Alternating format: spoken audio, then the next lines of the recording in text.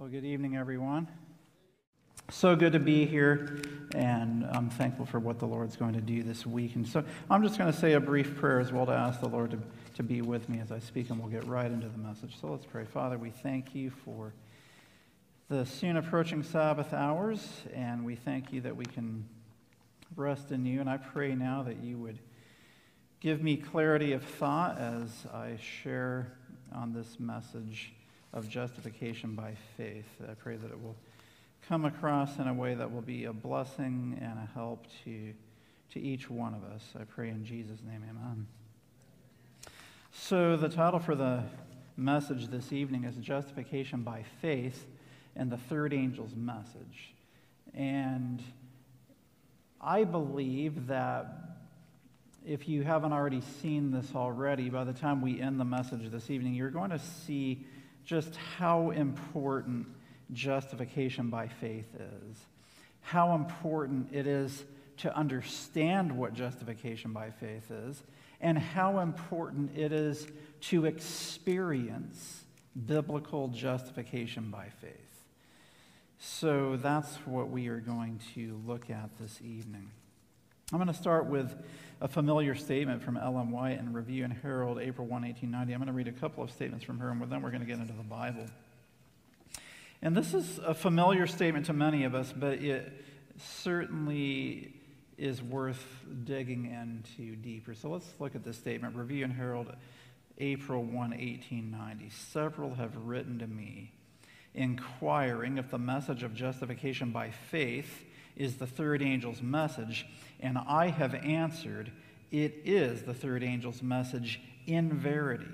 The prophet declares, and after these things I saw another angel come down from heaven, having great power, and the earth was lightened with his glory. Brightness, glory, and power are to be connected with the third angel's message, and conviction will follow wherever it is preached in demonstration of the Spirit. Here's the first thing that I know. If justification by faith is the third angel's message in verity or in certainty or in truth, I want to know what justification by faith is. And I want to have justification by faith. I want to experience justification by faith because it is the third angel's message in verity. And a lot of times we read that statement and we don't see how it's connected in the very next sentence to Revelation 18:1 with the angel coming down from heaven having great power, the earth is lightened with its glory. That's the experience of the latter rain, where the latter rain is poured out and the loud cry is given, and the earth not simply hears the proclamation of God's message for the last days, it sees a demonstration of it. So here's one of the things that I see from this statement. Yes, justification by faith is the third angel's message in verity or in certainty. But the other thing that I see is that when we as God's people experience justification by faith, the latter rain will be poured out. Now, here's something that is a little less comfortable to accept, but it's a reality. Here's something that we cannot deny. The latter rain has not yet been poured out, and the loud cry has not yet been given. We're still waiting for that. Now, I believe we're getting closer. But the reality is we are still waiting for the prophetic fulfillment of Revelation 18:1. Now, as Seventh-day Adventists, we have the privilege of living under the prophetic fulfillment of the proclamation of the three angels' messages, which when we study that prophetically, we understand ever since 1844, the hour of God's judgment has come. The three angels' messages are the prophetic relevant messages of the hour. Since that time, we are living in the three angels' messages. But the loud cry of Revelation 18 is still in the future prophetically. And because that is true, you know what that means? That tells me that we as Seventh-day Adventists are still waiting to truly experience justification by faith the way God designs for it to be experienced. You know why? Because it is the third angel's message in verity, and Revelation 18 is a proclamation and demonstration of the three angels' messages. It's not simply a proclamation, it's a demonstration of that which is experienced by God's people. So in other words, the latter rain is poured out by the Holy Spirit, where the earth is illuminated with the glory of God's character because God's people have an experience to share. And the world not simply sees, or they don't simply hear the proclamation of the message, they see a demonstration of what that means. And so justification by faith is the third angel's message in verity, because when God's people experience it, the latter rain will be poured out so that the loud cry can be given. Now, when the earth is lightened with God's glory is his character. And that means that God has a righteous people by faith who are declaring the experience of what God has given them. That's what we're going to develop through the rest of this message. So I just gave you in a little bit of a nutshell where we're going to go, but I'm going to prove it to you from the Bible. It's an interesting statement from Review and Herald, April 1, 1890. There's one other statement. This is Testimonies to Ministers, page 91, because historically, the message of justification by faith came to the Adventist Church, as we're familiar with, in the 1880s, and especially we call it the 1888 message of Jones and Wagner. Now, again, this I'm not necessarily defining it the way some people define it. I'm going to just allow inspiration to define justification by faith. And this is a statement from Testimonies to Ministers, page 91. The Lord in his great mercy sent a most precious message to his people through elders Wagner and Jones. This message was to bring more prominently before the world the uplifted Savior, the sacrifice for the sins of the whole world. It presented justification through faith in the surety. So clearly, justification by faith was a key component to the most precious message that God sent to his people through elders Wagner and Jones. Then it said it invited the people to receive the righteousness of Christ, which is made manifest in obedience to all the commandments of God. Many had lost sight of Jesus. Now, I'm not going to spend a whole lot of time about 1888, but I think you may have heard of this before. But in the 1880s, leading up to that time, Adventists, many had lost sight of Jesus, and we as a church were very good debaters and argumentative. We could make ministers and members of other non-Seventh-day Adventist churches look really bad when it came to an understanding of the Bible, and we could prove why the Ten Commandments are binding and all of that kind of thing. But we had lost sight of Jesus.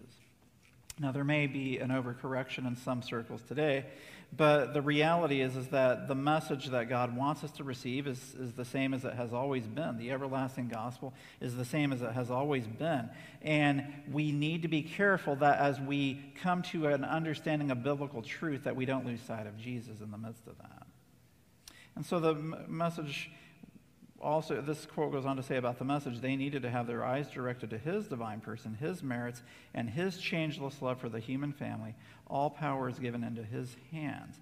And then it goes on to say, this is the message that God commanded to be given to the world. It is the third angel's message, which is to be proclaimed with a loud voice and attended with the outpouring of his Spirit in a large measure. So, the message of justification by faith. Now, you may be thinking, I think I pretty much know what justification by faith is. And I would say that it would be fair to assume that probably most of you who are sitting here this evening could give a pretty good biblical definition of justification by faith. However,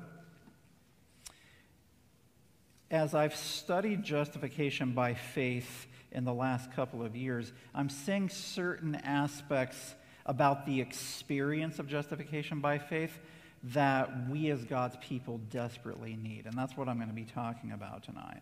So in Romans chapter 4, it's interesting. Paul starts to define what it looks like to have justification by faith. And he starts in Romans chapter 4 describing Abraham, who's the father of faith. He says, "What shall we say then that Abraham our father is pertaining to the flesh hath found? For if Abraham were justified by works, he hath whereof to glory, but not before God. For what saith the Scripture? Abraham believed God, and it was counted unto him for righteousness." Now to be counted righteous, that's justification. And then verse 4 says, "Now to him that worketh is the reward not reckoned of grace, but of debt." Sometimes there's this mentality that, if I work really hard to become successful in my career, I studied really hard, I put lots of effort into it, then I probably will have to work really hard to earn salvation. That's a mentality that some people can have. The Bible's very clear that if Abraham, the father of faith, were justified by his works. Now, we can point to some of his bad works, but we could also point to some of Abraham's good works, which Paul talks about in chapter 4. Abraham believed that God could bring him and Sarah together to have a child when they're past childbearing age. Abraham believed that God could raise Isaac from the dead when there had never been a resurrection, and he was going to offer up Isaac as a sacrifice. And if Scripture said that's why Abraham is justified, because he did those things, then we would say, wow, look at the glory of Abraham's works. But that's not what the Bible teaches. Abraham is justified by faith. We can't pay off the debt of our sin. Now that's pretty basic. God also describes in Romans 3:24 that it says being justified freely by his grace through the redemption that is in Christ Jesus. It's this rich free gift that we receive, no merit on our part. So there's this justification that we need. Well, why do we need to be justified? Because we've all sinned. Every single one of us here acknowledges that we've all sinned and come short of the glory of God. So we need God's grace. We need his justification. Faith and Works, page 103, says pardon and justification are one and the same thing. In other words, forgiveness. Pardon, forgiveness, and justification are one and the same thing. So to be forgiven is to be justified. Does that make sense? And the quote goes on to say, through faith, the believer passes from the position of a rebel, a child of sin and Satan, to the position of a loyal subject of Christ Jesus. Now, if you think about that, we go simply by God's grace, by having faith, we go from being a child of sin and Satan to being a subject of Jesus Christ. Isn't that amazing? And the only way that's possible is because Jesus died for us on the cross, and through his blood we accept by faith the efficacy of the blood of Jesus to forgive us, and we accept that his righteous life gives us the merit that we don't have. That's all very clear and very biblical. And 1 John 1:9 very clearly says, if we confess our sins, he is faithful and just to forgive us our sins and to cleanse us from all unrighteousness. We understand that. But here's something that I want to challenge you on. Sometimes in some circles of Adventism, we will talk about victory over sin and having faith to believe that God can give us victory over every sin in our lives. And I'm going to talk about that tomorrow morning, and probably a little bit more tonight as well. But do you really believe that you are forgiven for your sins? And do you live knowing that you're forgiven?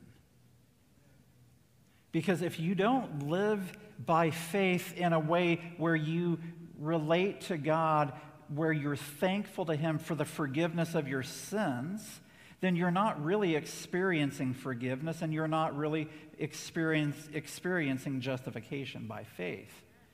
Like you think about the sins of your past, and and I did that in college, and then I did that, and then you're not accepting the blood of Jesus. Like one of my friends, one time I heard him giving a sermon, and he's like, how many of you are checking the washing machine to make sure the detergent is cleaning the clothes when the clothes are going through the washing machine? Nobody does that. But how can we question the blood of Jesus to cleanse us of our sins? Do we really believe that we've been forgiven? And that's such an important part of justification by faith. It takes faith to believe Because look, we know our hearts. And Ellen White says the closer we come to the Lord, the more sinful we appear in our own eyes because we see how malignant sin is. But with that understanding of how sinful we are, do we then really trust the blood of Jesus to forgive us? If you don't, you're not justified by faith. That's why Romans 5 verse 1 says, therefore, being justified by faith, we have peace with God through our Lord Jesus Christ. So being justified leads to having peace with God. And that's something that nobody can take away from you. You can be maligned and criticized and labeled or whatever it may be, but if you know that God has forgiven your sins and you're at peace with him, then you can be at peace among the most hostile situations because you know that you're right with God. So believing in the forgiving grace of God is so important. And sometimes, you'll hear people talk about victory, but I had a friend who could give as good of a message on victory over sin as anyone I've known, and yet he really struggled believing that he'd been forgiven, and then it showed in certain choices that he made in his life. So this isn't just some theoretical thing that I'm sharing. This is something that I'm saying that if we're going to experience justification by faith so that we can receive the outpouring of the latter rain and to give the loud cry, we must be a forgiven people that know that we are forgiven.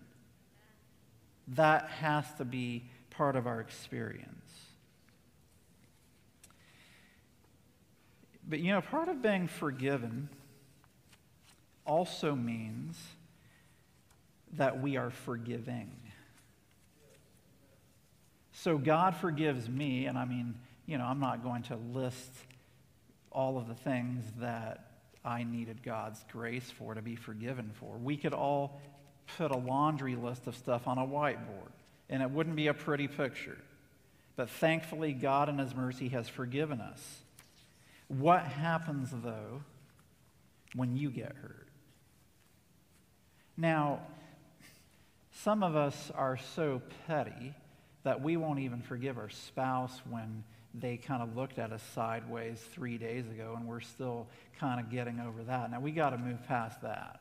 But I'm not even talking about that. I'm talking about, we're talking about deep issues here. There are some of you here this evening who have been deeply wronged by other people. And from a human standpoint, you have every right, just from a human standpoint, if you leave Christianity out of the equation, you have every right to have an axe to grind with that person and to be hurt and to be angry and to be upset, whatever it may be, but that's not the Christian gospel. Psalm 86 verse 5 says, God is good and ready to forgive. How about us? It's the goodness of God that leads us to repentance, and as the goodness of God leads us to repentance, one of the things that we see in ourselves, one of the things that I've seen about myself, is that humanly speaking, I'm not very forgiving when somebody hurts me. Yet God is ready to forgive me as soon as I come to him asking for forgiveness. Sometimes, though, my natural tendency, if somebody hurts me, is like, man, that was bad. Do you realize that? That was bad. Let me talk to you first about all of the ways this was upsetting and hurtful to me, and then I'll have a time of consideration as to whether or not I'm going to forgive you. That's my human nature. I'm sure some of you can identify with the way my tendencies are. But listen, if we're going to experience justification by faith, first we need to believe that God is good and is ready to forgive us, and that he does forgive us, and that we have been forgiven. And as God forgives us, we forgive others. Matthew 6, we know these verses, but I'm just putting these, and this is just kind of laying a foundation for where we're headed here. Matthew 6, verses 14 and 15. For if you forgive men their trespasses, your heavenly Father will also forgive you. But if you forgive not men their trespasses, neither will your Father forgive your trespasses. So in other words, if you expect for the Lord to forgive you for your mistakes, It's not going to happen if you have an unforgiving heart towards somebody else. And the reason why is this. Being unforgiving is a sin. And if you're not repentant for having an unforgiving heart, the Lord can't forgive you for that. You have to be sorry for being unforgiving as well. So I realize this is basic, but you'd be surprised how many Seventh-day Adventists struggle with these things on an experiential level. Now you may say, oh, we're not that bad. Well, really? Then how come you're still mad at that brother or sister about what happened at the church board meeting 3 months ago? Now, by the way, Pastor Arnold has not given me any recent updates, so I have no idea what's going on here. So I don't know if there's anything like that. You get my point, though. I've been to enough churches that every church I've been at, there's somebody who's holding a grudge over something that happened at a board meeting where it was a contested point, and, we laugh about it. Oh, they were fighting over the color of the carpet. Sometimes it's bigger than that. It's a building committee issue over how much money we're going to spend or how we should spend the money or whatever it is. And 10 years later, we're still mad about how the vote went. And we'll be very friendly and kind to the people that we like and that see things the way we see them. And we come into church Sabbath morning and give them a handshake and a hug. And we may follow social distancing precautions, but are still friendly in the age of COVID. You get the point. And then the next person comes along that upset us 10 years ago at the church board meeting, and we won't even make eye contact with them. So when we're talking about the experience of justification by faith, this is very practical and very personal and gets to the very heart of how we're living. Yes, we believe that God is good and that He is ready and willing to forgive us of every sin in our lives. But are we forgiving towards those who have hurt us? And you know what? Sometimes when you forgive someone, there's no guarantee that they will ever come and say, I'm sorry for how I hurt you. Being forgiving towards someone who has hurt you might mean that they never apologize from now throughout eternity. And we hope that they'll be in the kingdom. But there's some people who might have hurt us who will never make things right. And are you going to be unforgiving towards them? So we experience justification by faith when we accept God's forgiving grace, and by faith when we forgive as God forgives. And that takes the grace of God as well. Because humanly speaking, there's some people, if it was just up to me without the grace of the Lord, I'd be good to never see them the rest of my life. And we laugh, but we all have those people in our lives. And how do we relate to them in our heart and in our mind? Now, justification by faith, as you can see, forgiveness is a key aspect, but there's more to justification than even forgiveness. Thoughts from the Mount of Blessing, page 114, says, God's forgiveness is not merely a judicial act by which He sets us free from condemnation. It is not only forgiveness for sin, but reclaiming from sin. It is the outflow of redeeming love that transforms the heart. So God, when He forgives us and when He justifies us, it's not for the purpose for us to stay in a life of sin. So if I come to the Lord and say, Lord, I am so sorry that I've had a heart of bitterness towards brother or sister so-and-so at church or maybe in my own home or whatever it is, Lord, I need your forgiveness. When God forgives me and I experience His grace and I experience His justification, He is not merely proclaiming, well, I've performed a legal act in heaven where I've forgiven you, and it's too bad that you're going to continue to be bitter towards your brother, but at least you're forgiven for it. That's not what God does. When God forgives us, He also, as we by faith ask for forgiveness, He also touches our hearts so that now my heart changes. So the sin that I committed, that I'm asking forgiveness for, God now changes my heart so that I'm reclaimed from that sin. So that instead of being angry, grumpy, bitter, unforgiving, now by the grace of God, I have the same forgiving spirit. And we see it says, it is the outflow of redeeming love that transforms the heart. Now, humanly speaking, this is not possible, but through the grace of God it is. And notice this statement from Faith and Works, page 100. But while God can be just and yet justify the sinner through the merits of Christ, no man can cover his soul with the garments of Christ's righteousness while practicing known sins or neglecting known duties. Now, this is where the rubber meets the road, because some people teach justification by faith in a manner that says you can be legally justified even though your life is still full of sin.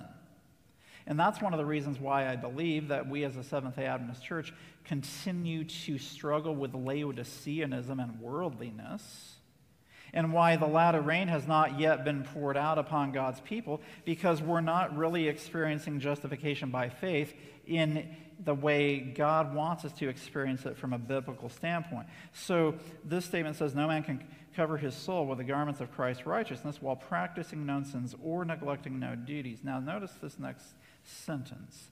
God requires the entire surrender of the heart before justification can take place. You know, there's just some people I don't want to forgive. And it takes surrender to say, okay, Lord, I don't want to do this. They hurt me. And they hurt me badly. You know, I have friends who their spouse walked out on them for somebody else. That hurts. Humanly speaking, that's impossible to forgive. Being fired from your job over unfair, false accusations, that hurts. Humanly speaking, that's not easy to forgive. But by the grace of God, when we surrender our hearts entirely to Him, now we receive His grace, and as He is good and ready to forgive us, we receive His goodness by faith so that we can forgive those who have hurt us. That's a miracle of God. But it takes place when we surrender our hearts to Him. God requires the entire surrender of the heart before justification can take place. And in order for man to retain justification, there must be continual obedience through active living faith that works by love and purifies the soul. So here's the thing. When my heart is now surrendered to the Lord, that's like Galatians 2:20, where it says, I am crucified with Christ. Nevertheless, I live, yet not I, but Christ liveth in me. So if my heart is entirely surrendered to the Lord, it's now no longer I who lives, but Christ who lives through me. And when my heart is surrendered and Christ lives through me, now He lives out an obedient life through me. That's what happens when I surrender to Him. That's another miracle of grace. Because we all know what it's like to try to obey without the grace of God. It just doesn't go too well. So, experientially, justification by faith. It's easy to say, oh yes, it's forgiveness. When God forgives me, I'm justified. Yes, that's true. But you see here how that deals with the deepest heart level issues that we struggle with, because I don't feel like forgiving people that are mean to me. I don't feel like forgiving people who may never ever apologize for how they hurt me. But by the grace of God, in order for me to experience justification by faith, by His grace and love, I will forgive that person. And when that happens, I now experience justification by faith. But if I'm not forgiving that person, then I'm still living in sin, because to be unforgiving is sinful. And God can't give me justification when I'm not forgiving. Now, there's more to it than what I've just said, but this is an interesting start. So surrender is a key element of justification by faith. And remember the opening statement, justification by faith is the third angel's message in verity. Now, justification by faith as the third angel then means that God will have a people in his church who understand what it means by experience to accept the forgiving grace of God and to forgive as God forgives. Humanly speaking, I can't do that, but by the grace of God, I can. So that when the earth is lightened with the glory of God's character, sometimes we say, yeah, when the loud cry goes out, and listen, I believe this part of the loud cry. The loud cry, when it goes out, it's going to identify that Babylon the Great is fallen, has become the habitation of devils, the hold of every unclean spirit, and the habitation of every unclean and hateful bird. It will show who the beast power is, and that they are Babylon, and that they are fallen, and the habitation of demons, and all those things. But sometimes, as Seventh-day Adventists, we're like, I just pray that the latter rain will be poured out so that we can give the loud cry message, so that we can identify who the beast is, so that people will come out, and yet we can't even forgive each other at church. And God is saying, I'm going to have a people who show the world what it's like to receive my grace, what it's like to receive my forgiveness, and what it's like to be forgiving as I'm forgiving, to be Christ-like. Yes, to be an overcomer does mean that you stop doing bad things and that you gain victory over sin. But one of the things that we struggle with the most at an experiential level is to be forgiving as God is forgiving. And of course, it builds from there. This is the third angel's message in verity.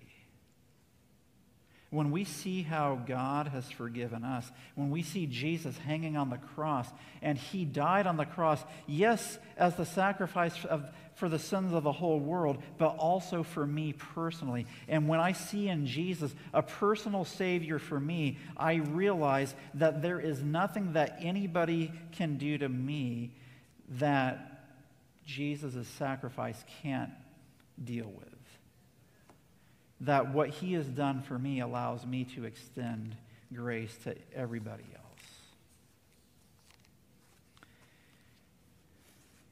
That's what I need. That's what you need. That's what we all need. This is the third angel's message in verity. Now, I'm going to take you some Bible passages that I find to be very helpful and enlightening, that helps us to understand how God's people are going to live with this experience of justification by faith in the last days. We're going to pick it up in Hebrews chapter 10, verse 35. Hebrews chapter 10, starting in verse 35, which says, "Cast not away, therefore, your confidence, which hath great recompense of reward. For you have need of patience, that after you have done the will of God, you might receive the promise." Now that patience is also, it means endurance. It's the same word in Revelation 14:12. It's the same word in Hebrews 12:1, where it says, "Let us run with patience the race that is set before us. Let us run with endurance the race that is set before us." The Christian experience is a call for endurance, because in this world of sin, as we keep our eyes on Jesus, yes, we are surrounded by sinners who don't follow God.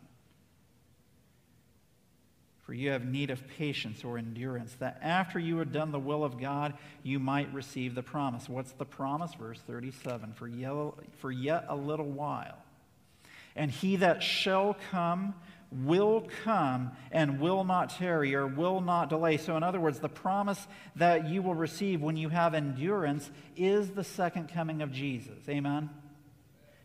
We've been waiting a while now, and there is this delay that has been discussed in Scripture. You can see it in Matthew 25. And yes, there is a delay, but eventually, in yet a little while, he that shall come will come. So how are we to live? It says we're to have endurance or patience. But verse 38 goes on to say, "Now the just shall live by faith." Now the word just here in the Greek is the Greek word dikaios, which means righteous. The righteous shall live by faith. So what God is saying is that before Jesus comes back, there will be a people who have patience or endurance, who are righteous, who live by faith. The righteous, the just, shall live by faith, who have patience or endurance. And those who are righteous, who are living by faith, are the ones who will be ready when Jesus comes. Now that seems pretty basic, but there's some deep meaning here. Romans 1:16 and 17, Paul also uses this phrase and builds on this thought about what it means for the just to live by faith. Romans 1:16 and 17 says,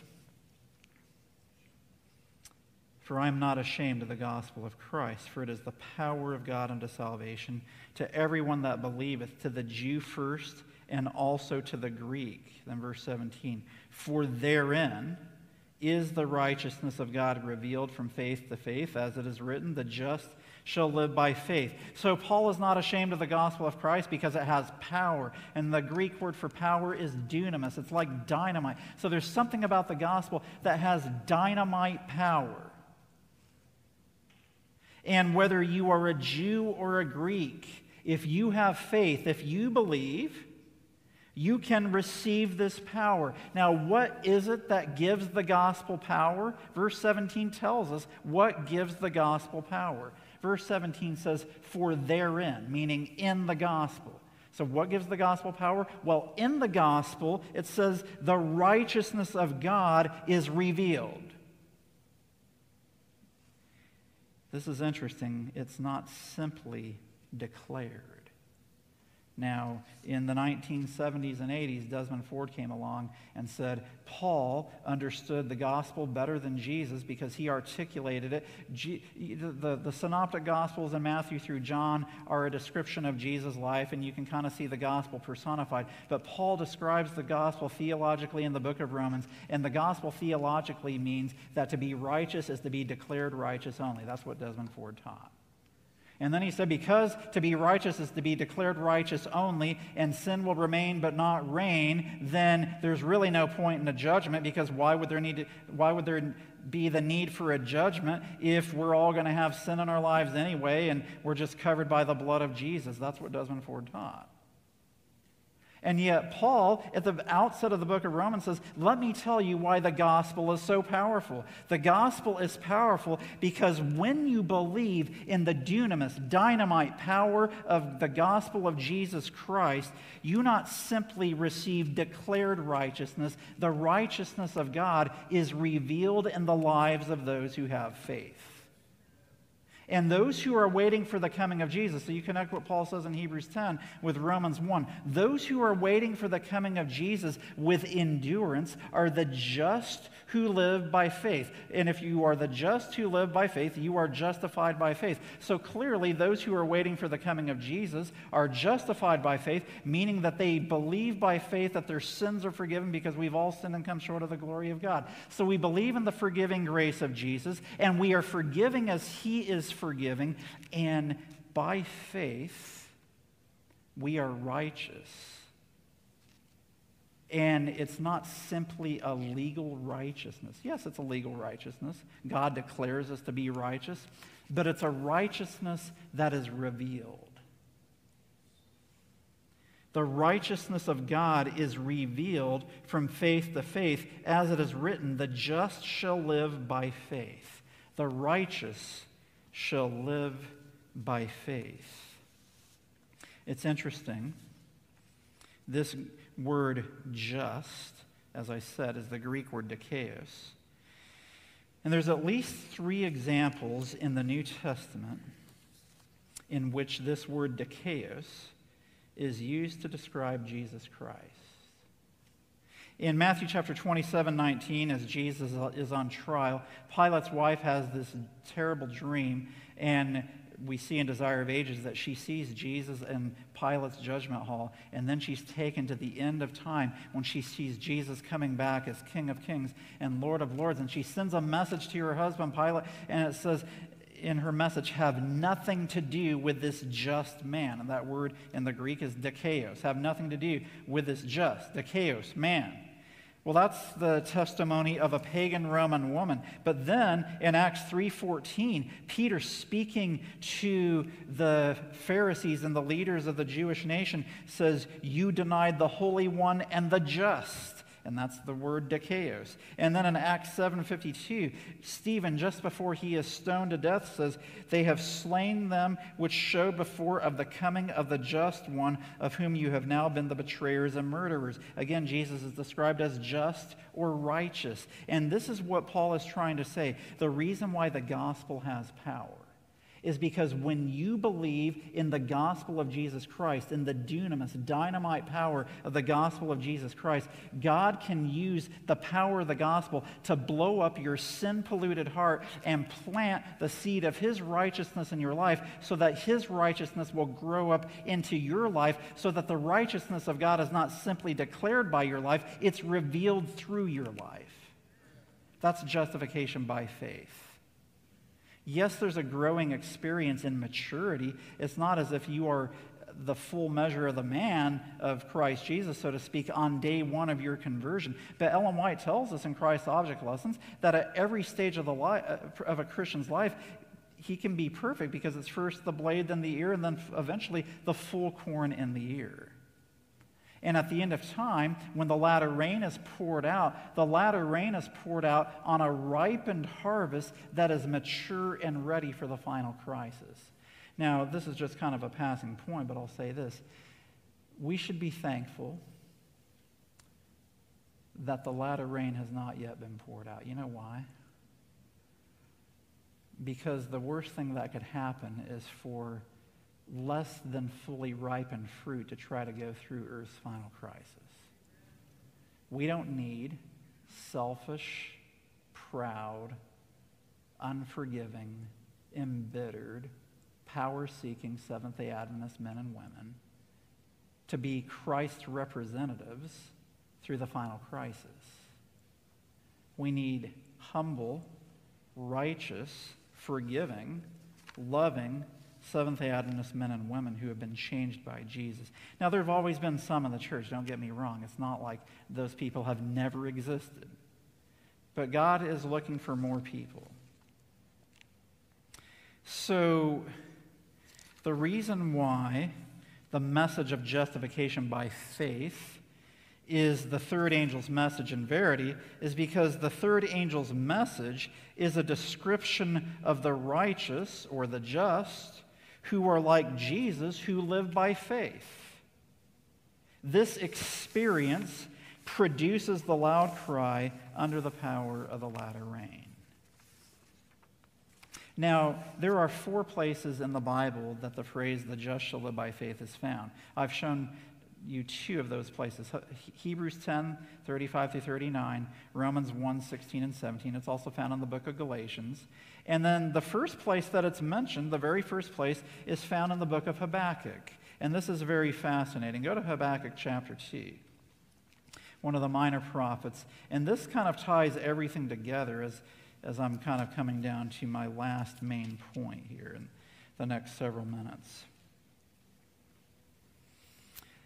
Habakkuk chapter 2, verse 4 says, "Behold, his soul, which is lifted up, is not upright in him, but the just shall live by his faith." Now you may wonder, so how did Paul take Habakkuk 2, verse 4, and then apply that in Romans 1:17 to the power of the gospel, and apply that to the righteous who live by faith, who are waiting for the coming of Jesus, and he applies it to righteousness by faith in the book of Galatians? How did he take that one verse and make that application? And what does that have to do with justification by faith, as we've been talking about this evening? What does that have to do with forgiveness and being forgiving and being surrendered? What does that have to do with all of that? Well, to me, this is a very profound passage, and I think you're going to see something very meaningful and special and powerful from this passage. Habakkuk in chapter 1, we see that the Chaldeans or the Babylonians they're threatening to overrun God's people. And your prophetic antenna should be going up, because at the end of the world, God's last day people, the remnant church, have an enemy known as spiritual Babylon who are looking to overrun God's people. And if Babylon overruns you, you will receive the mark of the beast. I think it's safe to say that those who are not justified by faith will receive the mark of the beast. Well, Babylon's about to overrun God's people, or they're threatening to overrun God's people. So in chapter 2, we see a message of how to withstand this attack from Babylon. Chapter 2, verse 1 says, I will stand upon my watch and set me upon the tower, and will watch to see what he will say unto me, and what I shall answer when I am reproved. Now here's what the prophetic messenger is saying. The Chaldeans are trying to overrun God's people, and so I'm going to stand at the watchtower. Now the watchman on the wall would warn of the enemy that was approaching, and if he gave the right message in the right amount of time, the people who were being threatened could be saved from the attack of the approaching enemy. And what the prophetic messenger is saying here is, there is a message that is going to come to me as the watchman that I will share with God's people, that will save them from the attack of the Chaldeans or the Babylonians. And this message that is going to come to me is a message of reproof. And if I receive this message of reproof, I will be able to spiritually withstand the attack of the Babylonians. So I want to know what this message of reproof is that God's going to send to his messenger, don't you? Because if you know what the message of reproof is, then you will be able to withstand the deceptions and the attacks of the Babylonians. So then verses 2 and 3 come. It says, And the Lord answered me and said, Write the vision and make it plain upon tables, that he may run that readeth it. For the vision is yet for an appointed time, but at the end it shall speak and not lie. Though it tarry, wait for it, because it will surely come. It will not tarry. Now, for those of you who have studied the Adventist message, do you know what vision this is referring to in Habakkuk chapter 2, verses 2 and 3? It's the vision of the 2300 days. You know, the Millerites thought that Jesus was going to come by the spring of 1844, and so they went through their early disappointment. And then they came and they were led to this passage in Habakkuk 2, and they realized, oh, wait, the vision that we have been prophesying about is yet for an appointed time. It's going to surely come. Now, they still were wrong about the event, but Ellen White makes it clear in the book Early Writings and in Great Controversy that Habakkuk 2, verses 2 and 3 is referring to the experience of the Millerite movement and the Second Advent movement coming into 1844. And they were told to write the vision of the 2300 days down and to make it plain on the tables, which were the charts. And then the preachers who proclaimed it could run around and proclaim it to those who they shared the message with, because the vision of the 2300 days was for an appointed time. Now you may be asking, so what does that have to do with reproof? I thought God was going to send a message of reproof, and if the message of reproof comes and I receive the message of reproof, then I will be able to withstand the attack of the Chaldeans. And what does that have to do with justification by faith? Well, the 2300-day prophecy points us to the cleansing of the sanctuary. Well, what does that have to do with justification by faith? That's where verse 4 makes a lot more sense. Now listen carefully here. This is such an important point. Verse 4. Here's the reproof. So the reproof was coming. The Chaldeans are about to overrun God's people. And then it's like, yeah, you have this message to give. 2300 days, rise of the Second Advent movement. Jesus is going from the holy place to the most holy place to begin the cleansing of the sanctuary. And now here comes the reproof.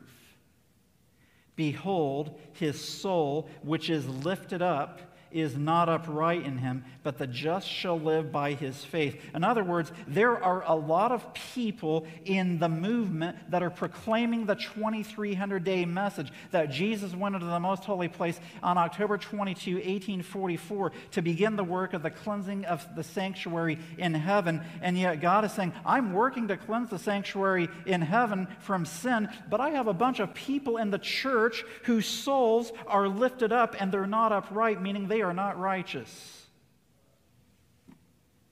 God is saying, I have a bunch of proud Adventists to deal with. Here's the message of reproof. And here's the thing. The Chaldeans are threatening to overrun God's people. Well, what's the sin of Babylon? It's pride. Is this not great Babylon that I have built for the glory of my majesty and the glory of my kingdom? Look at what I have done. Oh, if God says he's going to change the kingdom from gold to silver to brass to iron and clay, I'll do something even better than that. I'll just keep the kingdom all gold. And then Belshazzar, oh, Daniel, yeah, so my knees are knocking and I'm scared about the handwriting on the wall, but yeah, aren't you one of those captives from the Jewish nation? The sin of Babylon is the sin of pride. And God says, I have a message of reproof for you that you need to accept. Because if you don't accept this message of reproof, you are going to be overrun by the Chaldeans or the Babylonians. And what God is saying is, you may think that because you understand the 2,300-day prophecy and because you understand the points of our faith, and I hope you do, and if you don't, I encourage you to study those things because it leads you to Jesus. But he's saying, if you think that just knowing those things and being good at those things will allow you to stand at the last day, it won't be enough if you're not connected to the Lord and if your heart is full of pride. I remember a few years ago I was preaching a sermon at my in-laws' church when they still lived in Michigan. They've moved to Dunlap, Tennessee now. And for those of you who don't know my father-in-law, his name is Dr. Gerard Domstedt. He taught at the seminary for years. And it's kind of interesting to preach a sermon in front of your theologian father-in-law because he certainly knows a thing or two. And, he's humble about it, but he does know a few things.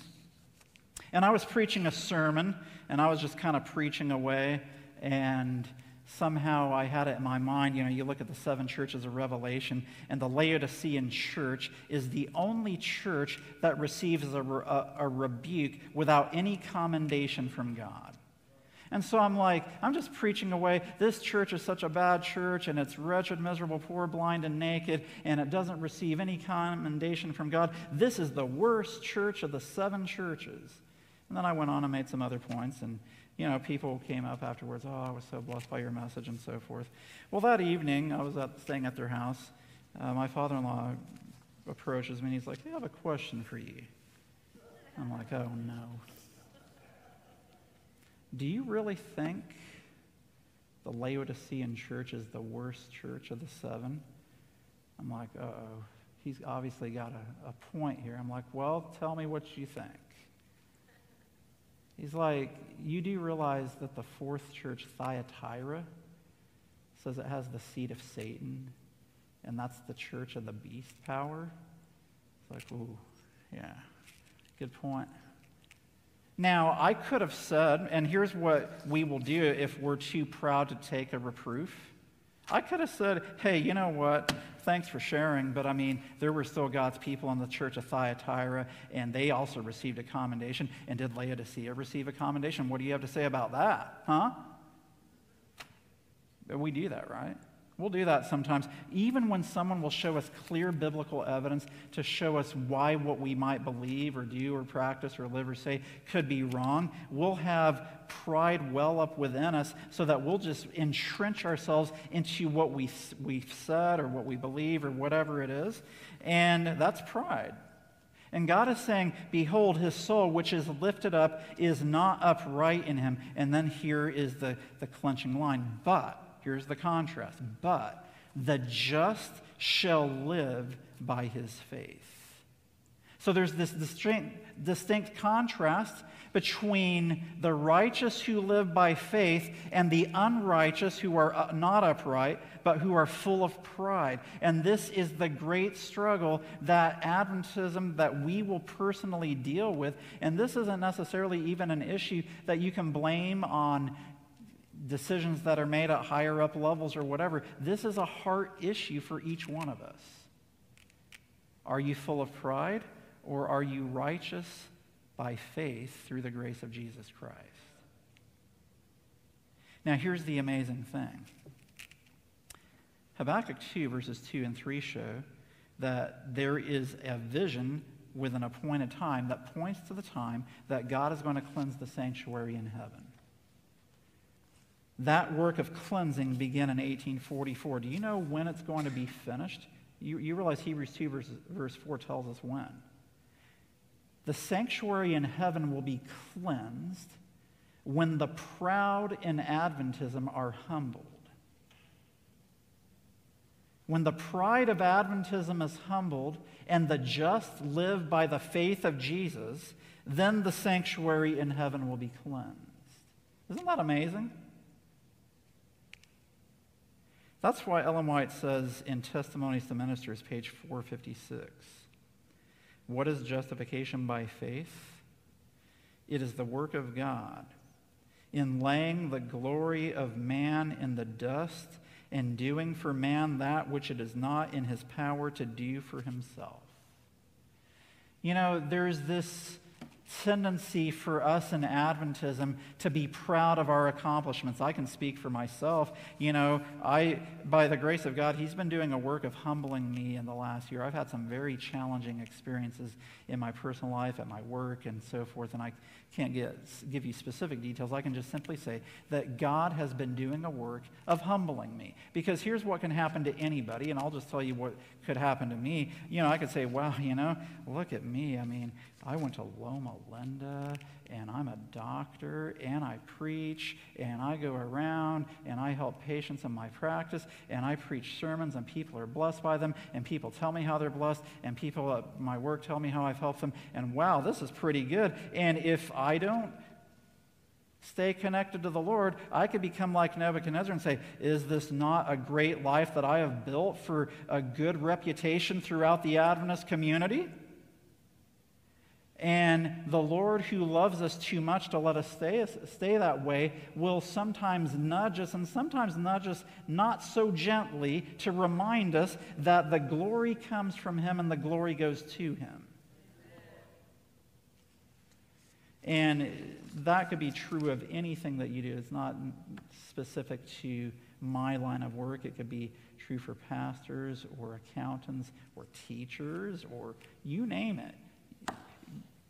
Pride is an easy trap to fall into. But when God lays the glory of man in the dust, so that people aren't saying, oh, wow, look at the glory of preacher so-and-so, or the glory of teacher so-and-so, or this or that or whatever, but we're looking at the Lord so that people are like, the Lord touched my heart. You know, I would hope and pray that when you walk away from this message, you're thinking about how the Holy Spirit touched your heart and how He brought conviction to your mind.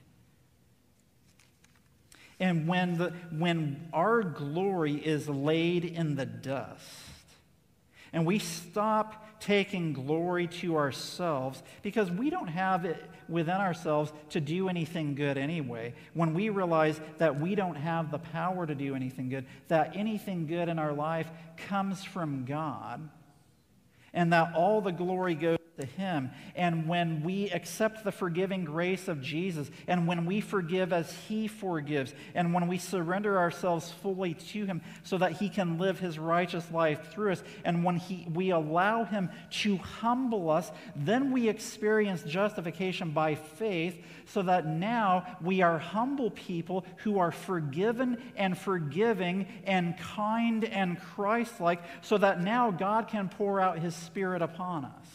That's justification by faith.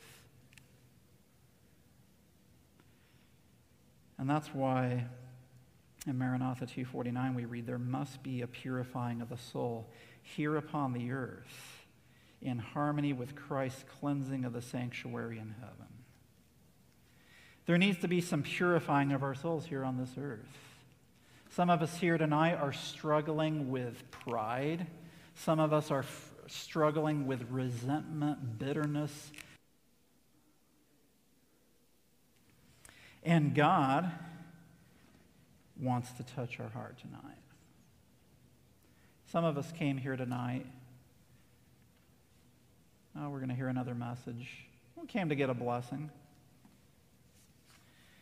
But you know, God has a specific blessing for you to receive tonight. And that blessing is justification by faith. That blessing is to trust fully in His forgiving grace. That blessing is to forgive that brother or sister that hurt you. And that might mean that some of you might need to talk to somebody and extend the hand of forgiveness.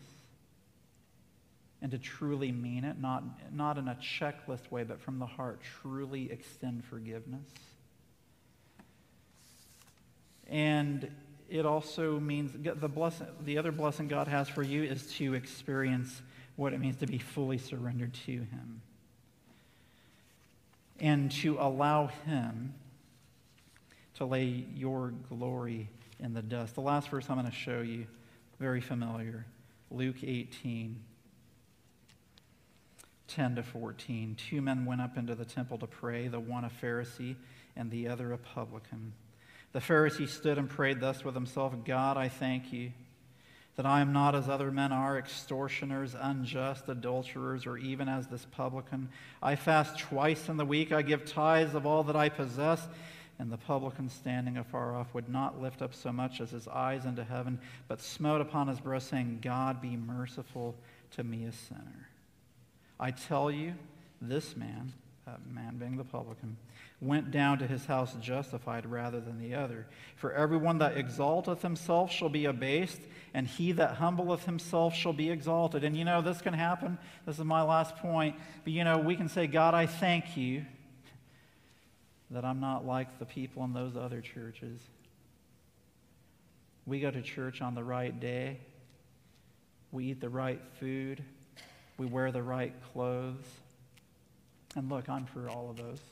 I'm for dress reform, health reform, Seventh-day Sabbath worship. You list everything that the Bible says, I'm for it.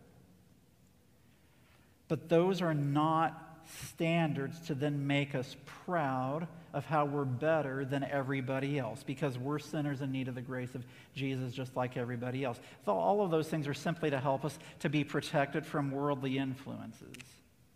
And as we keep our eyes on Jesus, we will be like the publican who says, if it wasn't for God's grace, I would be like those people too.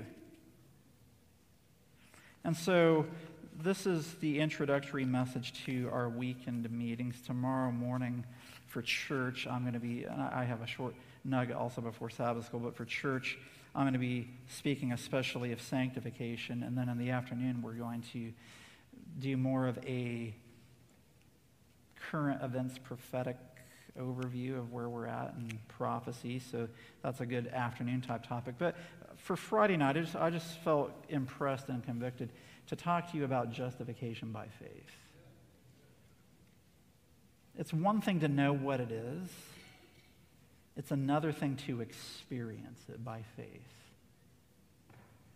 So I just want the Holy Spirit to bring conviction to your heart. When you go home this evening, spend some time with the Lord and ask Him, Lord, what areas do I need to surrender in? Who do I need to forgive? Who do I need to extend forgiveness to? How can I allow your Spirit to humble me so that people won't see pride within me, but will see your glory and your character? That's my challenge for you tonight. Amen. So why don't we close with a word of prayer. Let's bow our heads. Father in heaven, we come before you and we humble ourselves, realizing that we are but dust and that our glory is nothing. It's zero compared to the glory of God. May we truly learn what it means to give glory to God, not glory to man. May we allow you to humble us and to teach us to accept your forgiving grace and to be forgiving as you are forgiving and to be surrendered to you fully. And Lord, I pray that someday soon, as we see this world falling apart all around us, that we would humble ourselves and allow the Holy Spirit to be poured out upon us. Forgive us, Lord. I didn't even say this in the sermon, but forgive us for how we fight in the church about COVID the way the world fights. Please humble our hearts and help us to see each other the way God sees us. And may we be converted and humbled and ready to receive the outpouring of the latter rain. So thank you for this time that we've had to reflect on these thoughts and these topics. And may Jesus come soon, and may we be ready to meet him, I pray.